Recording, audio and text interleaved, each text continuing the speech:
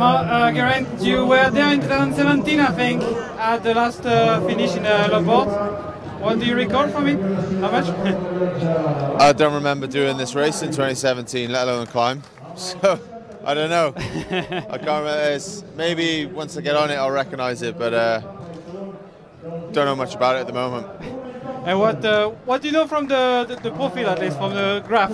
What it tells you about that climb? Certainly tough, probably the hardest uphill finish we have here. So, you know, last almost 9Ks, over 8.5%, so certainly going to have a bearing on the GC. Yeah, what do you think will happen in the GC, knowing that Primož and Remco are in the same time? There will be a war between them, or it's possible to try something?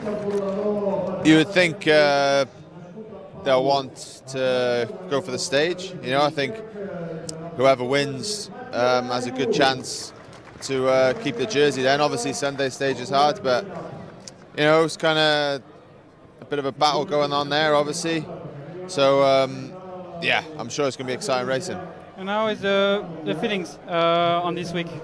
How is the shape coming? Yeah, okay. So obviously feels like first race of the year, kind of is really, and yeah, feeling okay. Nothing special, nothing too bad either, but it'll do me the world of good.